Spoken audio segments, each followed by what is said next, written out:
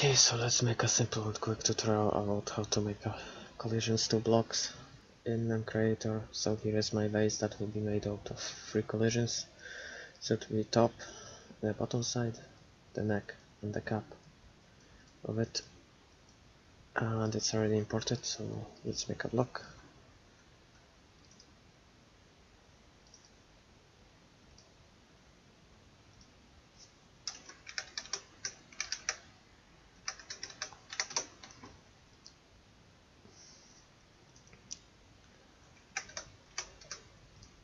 Here I go. We don't need any rotation for that. Waterlogged, yes, can be waterlogged. Cut out. Connected size. This is back to height of fluid texture. This parameter will display the fluid texture when submerged into glass block. I don't know what this is about, so anyway, I'm gonna put ceramic texture bounding boxes. So here is what we're gonna have to do. So these are the the collisions in Minecraft are made of 2 points. The 1 point that's from bottom left corner to bottom right corner.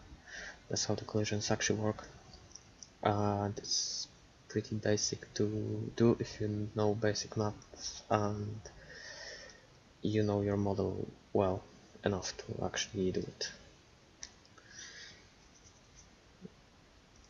So let's go. We're gonna need 3 collisions, so let's add another 3.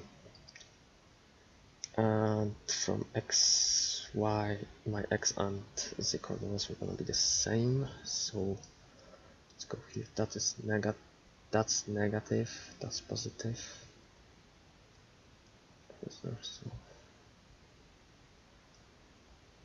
So this is east. That's west. Anyway, so for that we need to move the collisions. So it's 1, 2, 3, 4.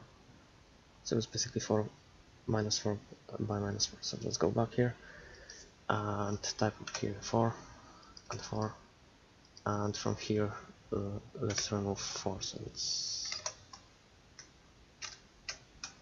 12, if I recall correctly. Yeah, that should be fine. Not sure if it's gonna be exactly correct, because the last time I was doing that it wasn't really placed correctly in it, so yeah, that's the problem sometimes. Anyway, let's go back to our model. You can do it in Minecraft, but in Blockbench it's way easier because you can basically make another measuring polygon that you don't really need that much, but it's helpful if you want to do it correctly, correct scale. So it will be 11 up. So in that case, it does need to be changed to 11. Okay, now I'm gonna just switch back to 1 voxel and go up. So we are starting from 11, but in that case we have a bit of different now. So the first one, collision for the bottom side, is already done. That's basically the whole collision, because that's actually exactly the same as it was in the previous way of making the collisions, but in this way, this new way allows you to have multiple, but the actual logic is the same. You have 1 point, you have point 0 and point 16, which is measured by pixels. So you have 1 to 16. If you want to move it a bit closer to the center, then you're moving the point 0, which is the minimal one, to plus, and the one that is on the other side, which is 16, you subtract by the same amount. So if you want to have like it's on a model that is basically on the center, so we have to like count 4 pixels up here and add it to minimal, add 4 to minimal because it's like moving up here, because it's like 4 from both directions, and to actually bring it back, because it will be like from 4 pixels away, just here, it will not be like that.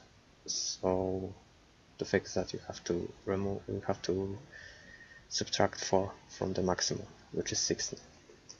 This will move it back to the this will move the corner back, so it will gonna have the center of the collision box.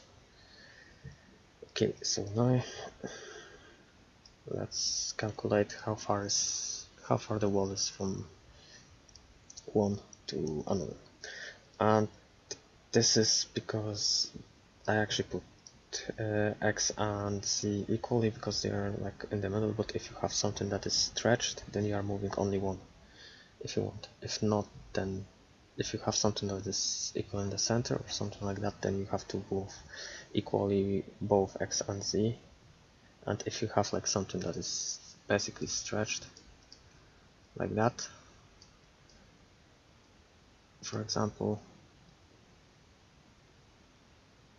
then you are moving just Z, or the corresponding side that is not in the corner, to match that, to match the corner, and again subtract it from the maximum. That's basically how you are doing that. Okay, so now calculate that, which is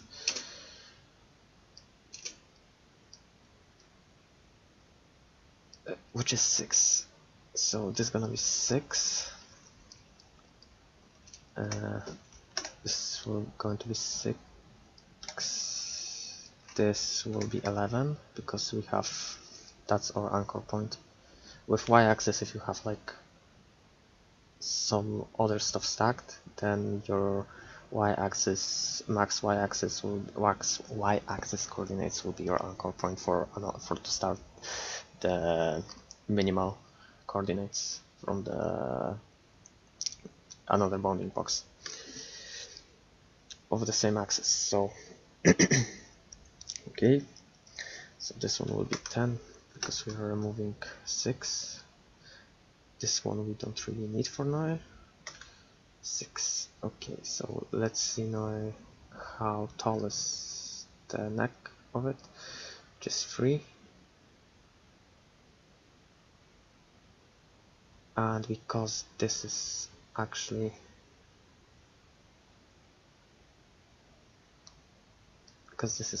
the highest, that's actually the edge of the block, the top side of the block, exactly at the top of it. This base is exactly 16 by 16 pixels of height, so it's representing the full height of a block. So okay, this is 5, so we're gonna have to remove 2 because it's the top. So from that we're gonna do 14, and here is we're gonna add 14 and leave 16 because that's 16 is the top max, the highest point of the block, the top of the block. So you can also subtract it if you want, but that's a bit more tricky. Basically is that if you want to make something with the hole, then you just make 2 boxes, 2 collision boxes that are actually going through the, you have like one big box, and then you take the coordinates of the hole you want, which is basically the middle of the box. I mean the middle of the box. So in that case subtraction gonna look like this. If you want to make a hole or something like that, then you will take the coordinates of the whole thing, and you will take the coordinates of how high and coordinates and dimensions of the hole you want, which is for this example, if we could want to have a hole through this, we're gonna have to take exact x, y, and z of that to actually go through it, and it will gonna extrude that, so there will be collision around it, but not in the place that we are actually subtracting the stuff, which is basically just cutting out hole from the model. So okay, the last one is up here, so let's go back. If someone wants to see the subtraction tutorial, then I will do one, but for now I will just focus on the normal one. This is exactly on that one, so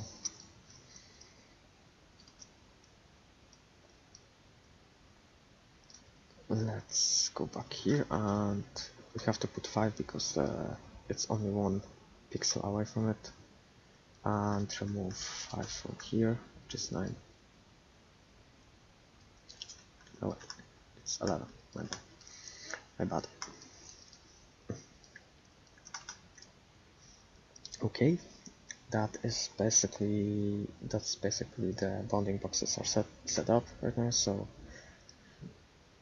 yeah, so this is the bottom, this is the neck of it, and that's the top. It will be really useful if we could have like a way to actually put a name tag so we actually know what this is for, but we can't. So yeah, let's go further. I'm gonna switch the name.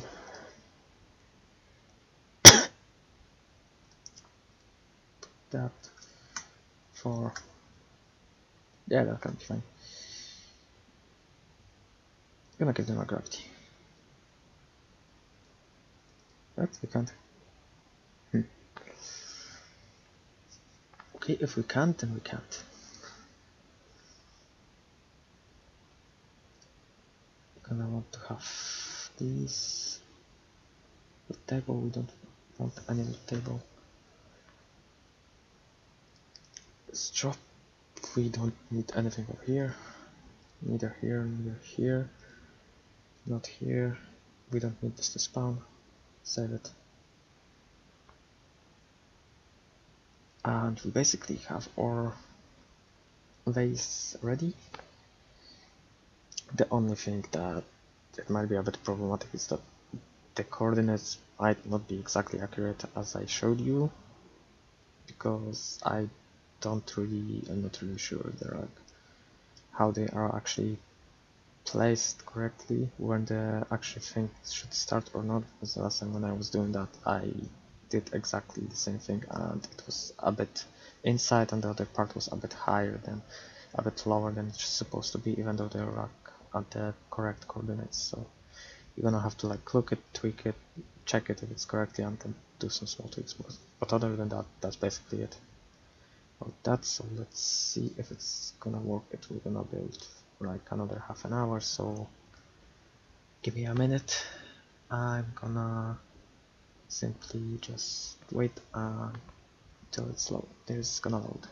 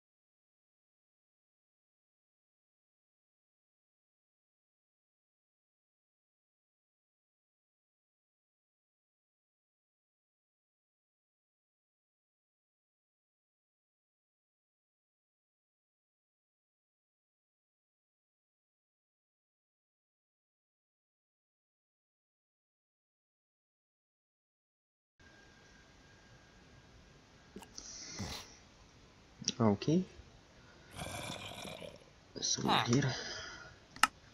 Let's look for the base over here. It's quite a big, but anyway. As you can see, we have perfectly aligned bounding boxes. Oh yeah, by the way, since we actually put it to before, it's the bounding boxes starts up here, not over here.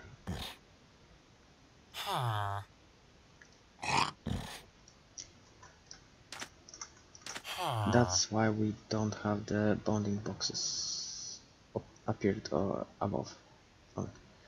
Not for most, but for other stuff it's working, so as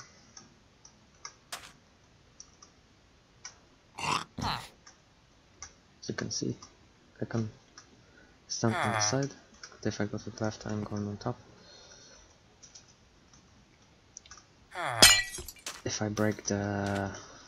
if I put it up here, if I hit the top bottom, it works. If I aim for the neck, it works too. If I aim for the top, it also works. Keep in mind that only it works if you're looking at the first block. If your model is higher than one block, then if you're gonna look for the collisions, like up here, it's not gonna detect them, because for some odd reasons, but it still has the collisions at the top, like here, but it basically appears because it hits the collision of the... it actually is in the side of the... in range of collision of a full block. But yeah, that's basically it about the basic collision bounding boxes. If you need something like subtracting boxes or something, then ask about in the comments and I will see what I can do. But yeah, that's basically it. If you enjoyed, I hope it was simply and easy to follow. So yeah, see ya.